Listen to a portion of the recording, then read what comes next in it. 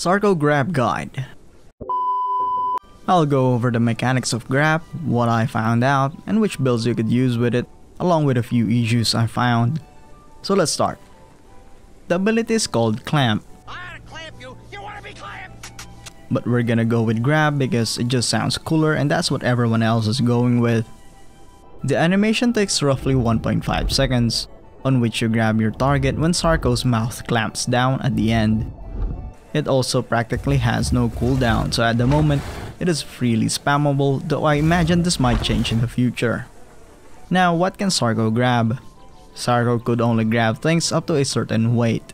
Assuming fully grown adults and without using any of the no hides, more on those later, Sarco could grab Alio, Tal, Meg, Latin, Urino, Deinonychus, Conca, Cerato, Struti, Paki, Kentro, Camto, and finally, Anodonto. If you were to try and grab anything that is too heavy, your Sarco would just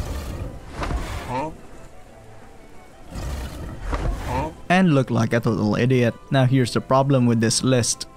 These exists. When I saw them, I was thoroughly confused. Why? Basically, slick feathers and slick scales are a direct counter to getting grabbed and pounced. Why? Why spend countless hours making grab and pounce a mechanic and then proceed to just invalidate them altogether like they never existed by slapping these on a couple dinos? I do not know why. Playables that have access to these atrocities are Alio, Rex, Suko, Spino, yes, the two raptors, Despleto, Iguanodon, and Dinosaur. Why? Out of all these, Sarco could only grab Alio, Deinonychus, and Latin. The rest you could technically grab at certain stages of growth, but if they had access to these hides throughout anyway, then good luck with that. There is no indication that they have these hides on, so it's up to your guesswork, which, in my opinion, is a very poor design. This is especially sad for pouncers like Deinonychus and Latin that have 8 less food options. Why they would give Rex or Iguanodon pounce and grab immunity but not EO, I have no clue. What I think they should have done is to just make it a severe stamina penalty to the aggressor instead. That way the mechanic still works, it's still there, but it's just more risky to try it. I have a clip here of me trying to ambush a pack of Latins. Before I knew these hides existed, I thought it was a pretty good ambush. I waited for a few minutes to lull them into a sense of security before lunging out to grab, only to find out that basically each and every one of them had grab immunity. Except for one, which I eventually managed to snag and take to Disneyland. Again, why? Anyway, that's just been me ranting for a few minutes straight. So now that you know what your potential preys are, you should also know how long you can hold on to them for. Grabbing someone, you have roughly 50 seconds or about the same time it takes to shower before your stamina depletes altogether, and then you would drop your prey. Of course, this would be a lot shorter if your prey were struggling. Struggling is a mechanic that allows someone to deplete your stamina faster while you're clamped down on them. To struggle out of a grab, they would only need to keep on clicking the jump button. If they were to keep on struggling, it would only take roughly 20 seconds before your entire stamina depletes. Do note that currently there is no difference between grabbing, say, a Deinonychus versus a fully grown Anodonto.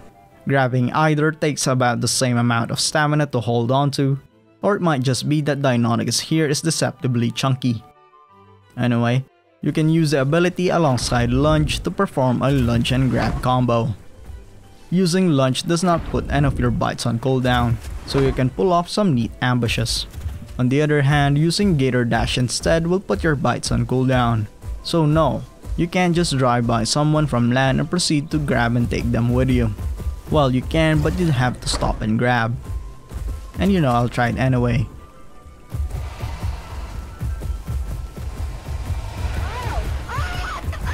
You can also grab someone and then just proceed to yeet them off a cliff. Depending on their weight, they will take fall damage and will hate you and the entire Sarco kind for it. You can also use grab to transport people, like the Sarco taxi that you've always dreamt of becoming. Be free, fish! A few other things I noted about grab. Apparently you cannot grab Metri even though it looks small enough. This means they must have buffed Metri's combat weight recently. Grabbing someone does not interrupt their attack. They could also struggle and wind up an attack at the same time, so be careful. Grabbing an Anodonto in Hunker Down puts it out of hunger. RIP coffee tables. Which bite is best to go along with grab? Well, you have three options. First, you could run Asphyxiating Bite. Asphyxiating Bite is a new one, but basically they just switched up Ripping Bite by removing bleed and adding stamina and oxygen damage instead. This thing is pretty nasty, since it is like giving Sarco venom by allowing it to deplete its spray stamina pretty quickly. When you grab someone, assuming they don't have any water capabilities, they will automatically move to the surface, if they have stamina left. And that's where Asphyxiating Bite comes in. Using this depletes your prey's stamina and oxygen. Once they're fully under and out of air, they will proceed to implode in the next few seconds.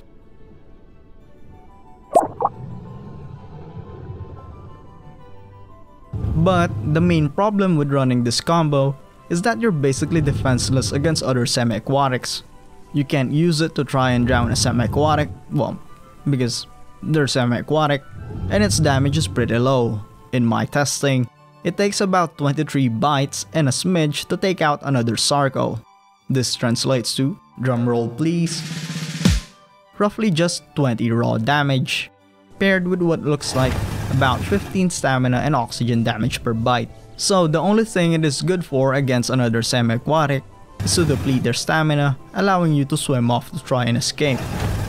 Next up is Crushing Bite. Long windup, massive raw damage at about 210.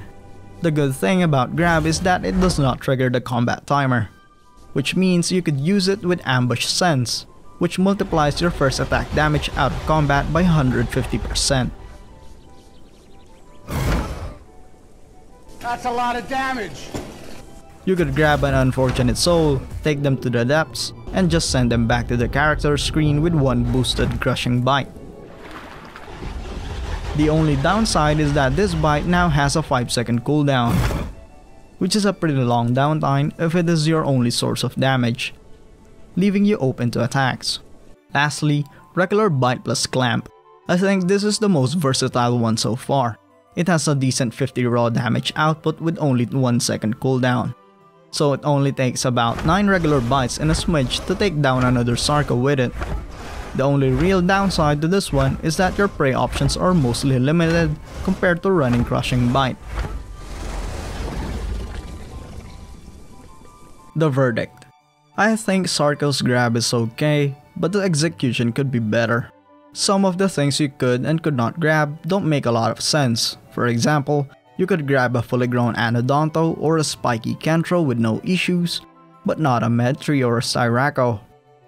I also think that they should rework these hides to something like a stamina penalty instead of straight up immunity to make it more viable. And lastly, I think grab should have a longer cooldown. Any sort of ability that allows you to displace another player is innately strong. At its current state, it is too spammable with basically no real penalty. If you missed, you could just keep on spamming until you eventually grab something. I would prefer if grab rewarded high skilled gameplay and punished for missing, much like what Crushing Bite is right now. But anyway, those are just a few of my thoughts. Hope you got something out of this guide, and I'll see you in the next one. Bye bye.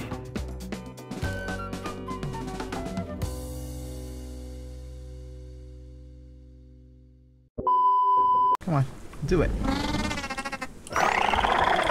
Oh well, I'll take it. Whee!